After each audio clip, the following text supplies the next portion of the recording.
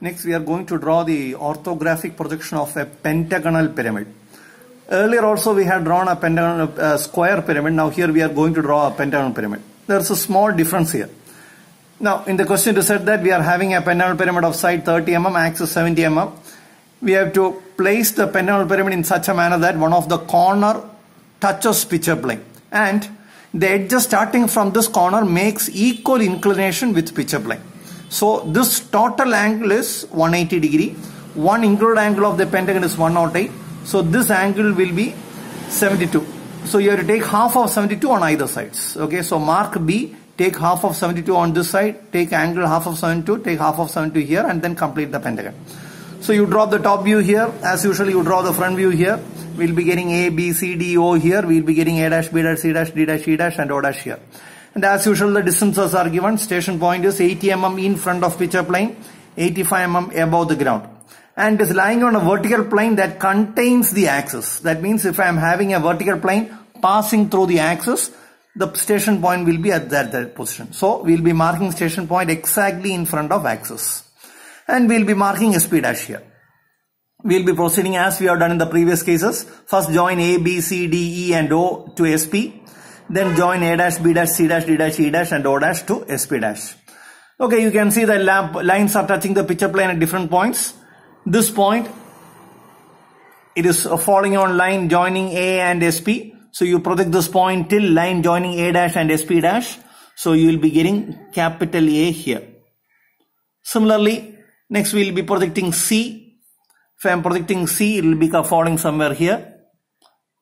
Make sure A and C are lying on a same horizontal line. In top view, A and C will be lying on the same horizontal line. So in perspective also, A and C should lie on the same horizontal line. Small b is touching picture plane. So this itself will be capital B. You need not mark it separately, and then you can mark E and D also. So from here, if I am projecting this point, I will be getting E. Projecting it to top view, so to perspective, we will be getting capital E here. And similarly, I can project this point joint that is containing D. I have to project it downwards, we will be getting D here. So first I have identified points A, B, C, D and E of perspective, 5 points. Now, the problem with axis is, if I am joining SP to O, it is lying on this line itself. And if I am projecting it downwards, I won't get a single point on this line. So in this case, what we have to do is, we have to go for the end view. For that, first what you have to do is, you just draw a vertical line somewhere on the left side of the figure. You just draw a vertical line somewhere on the left side of the figure. Then you project O, the apex horizontally till this vertical line. Now with this point as center, I am naming it again at O itself. With this point as center and this distance as radius, you rotate it.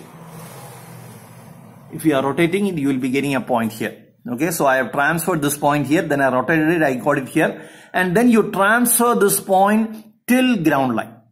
I'll be transferring this point till ground line, and then here you mark the height of the solid, that is 70 mm. Okay, so I'll be marking the height of the solid here, 70 mm.